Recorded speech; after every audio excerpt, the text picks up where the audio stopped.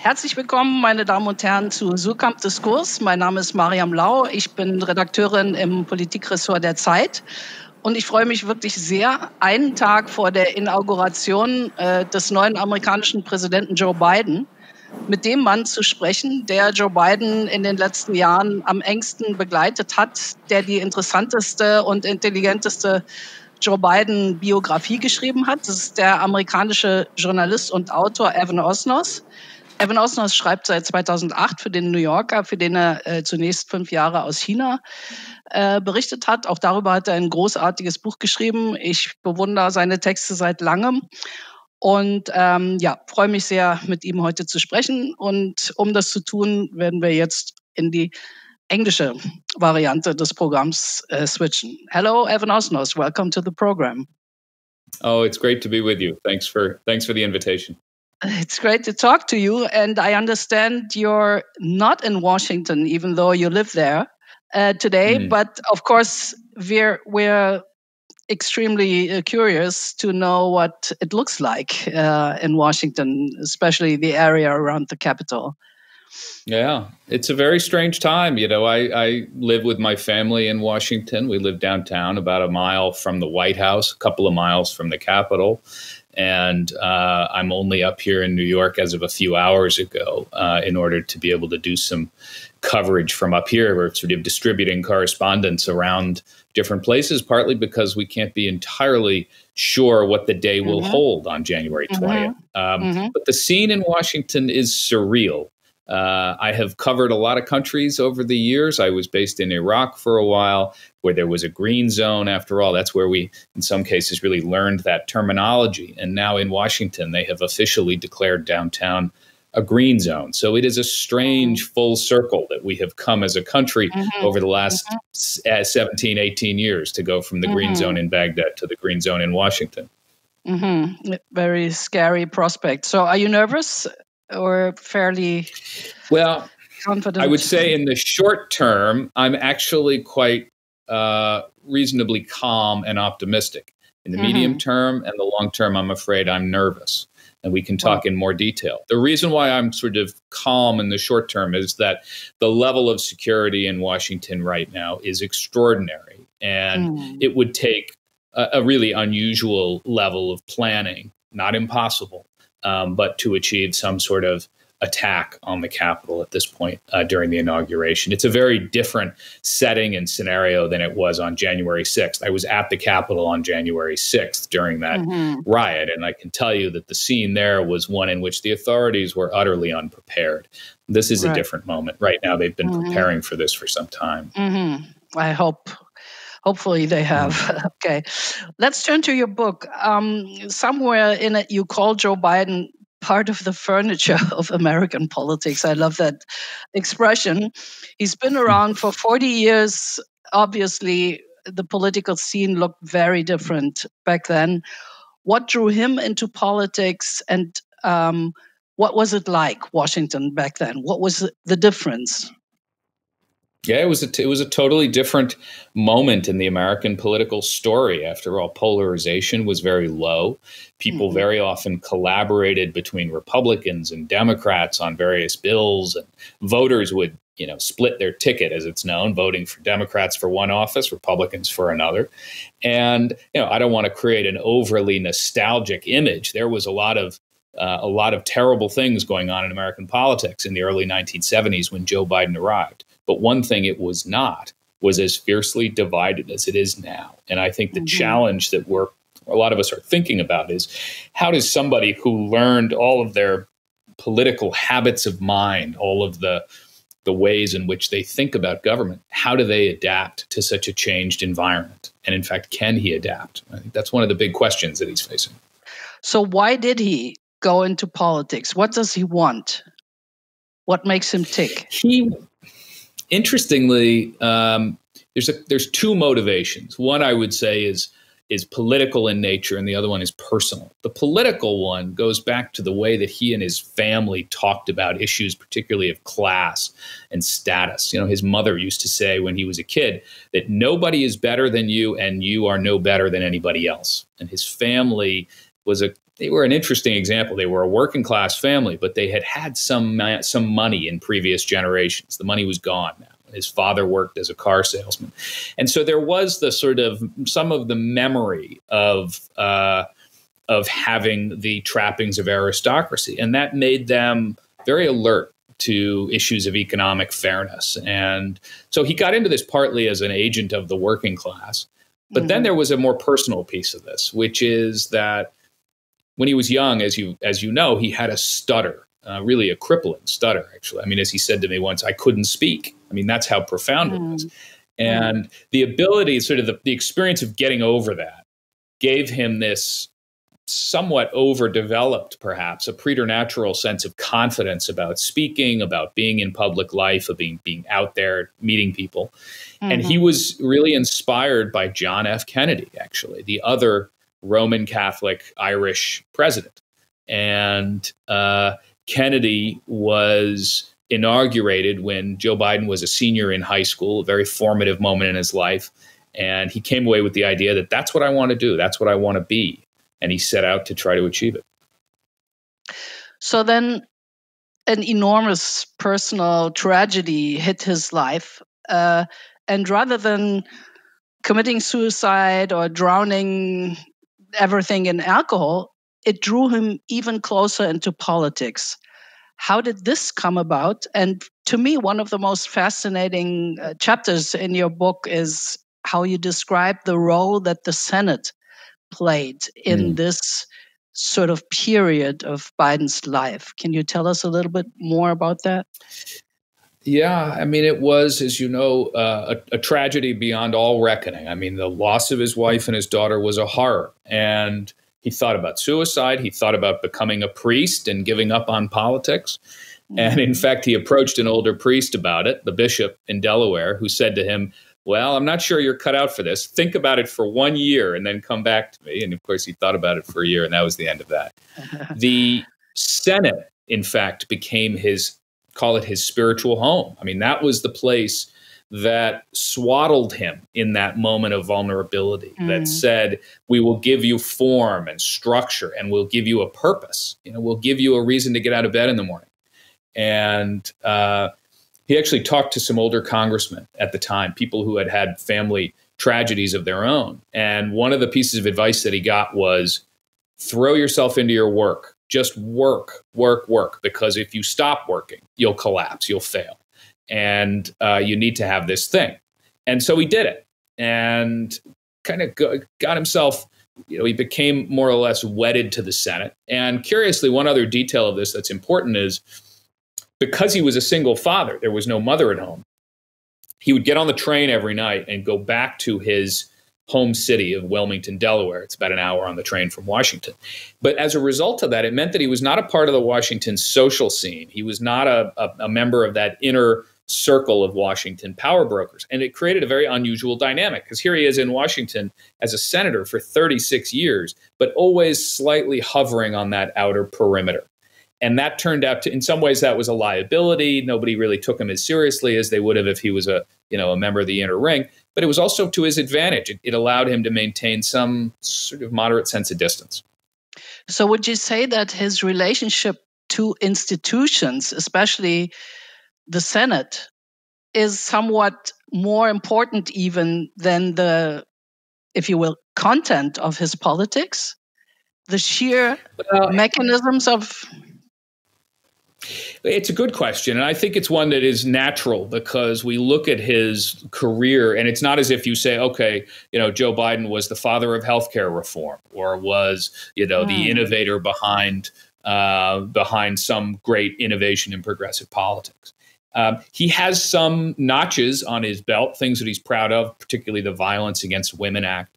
And then, of course, there are things he was not proud of. He was one of the authors of the crime bill, which has become, of course, very criticized in American culture, the bill that was passed in the mid-1990s. I think that your analysis is exactly right. In some ways, he was more wedded to the idea of negotiation and the possibility of compromise, call it the political dignity of making a compromise that you believe is for the overall good. That's what he cared about. more than any individual specific policy agenda. Mm-hmm. When he started out, you describe him as being pure ambition. And that that got him into the Senate, obviously, but it also, he also faced a couple of harsh failures. And he got the furthest when I'm not saying he's not ambitious, but you describe him. I mean, how did he change? Yeah. How did he evolve over the years? Yeah, it's a really interesting theme that runs through his life, is the change and the sort of fluctuation of the nature of his ambition. Because he was, as you rightly put it, in the beginning of his career, he was running essentially an engine that was fueled by ambition. I mean, he was not there in order to be the most liberal member of Congress or the most conservative. He was there in order to be in Congress and rise through the ranks.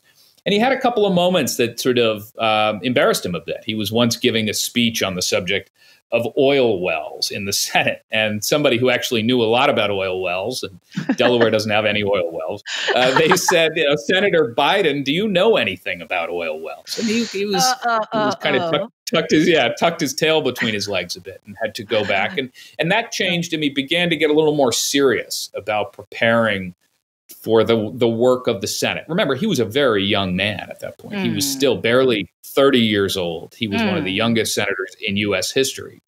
And it took him a while. He had to learn he really had to learn the business of governing. And there was a congressman once who visited the Senate late at night and saw somebody there. There was nobody else in the Senate. Everybody had gone home. And he saw this person, and it was Joe Biden there in the well of the Senate, just giving, as this person said, Congressman Steve Solarz remembered it. He said he was giving a speech like an orator in the Roman Colosseum, and he said, here is somebody who is just working on his tool of speaking and of being a member of the Senate.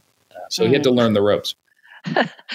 You've talked extensively to Barack Obama, and there have been a couple of insights that I find really fascinating. How did these two view each other? What did they learn from each other? Yeah, it was really, it turned out to be a successful relationship, and it was not guaranteed to be. They were very different. They had actually gotten off a bit on the wrong foot. Each one of them thought that the other one wasn't paying them enough respect. And interestingly, they really grew to recognize that they were stronger as a partnership than they were apart. I'll give you an example. In the case of what Barack Obama needed from Joe Biden was, look, we know what Obama had. He had these tremendous gifts of being able to inspire large groups of people. He could give these speeches that were really quite remarkable. And he was very sophisticated in the way that he communicated the ideas of government. What he didn't have as much experience with was foreign affairs. This was all new to him. He'd been an Illinois, state senator, and then he'd gone to Congress. I thought you were going to say drinking beer with Mitch McConnell. That wasn't. Oh, there is that too. Go ahead. No. Which is one of my favorite moments, I have to say. You picked on one of my absolute favorites. But so he said to Biden, he said, "You do Iraq." Meaning, you manage this incredibly complicated process of withdrawing the American presence from Iraq. And Biden was in charge of that. He did it. But there was one moment, actually, it was somebody who worked very closely with them who said to me later, the reason why that relationship worked was because each one thought he was the mentor to the other. Yes. And I thought that was an elegant description. Biden has always been described I think, as the personification of centrism. Middle of the road, average Joe, and so on. Yet the ambitions that we get to see now, I mean, the political ambitions, I think he himself called more revolutionary even than those of Roosevelt. How did that come about?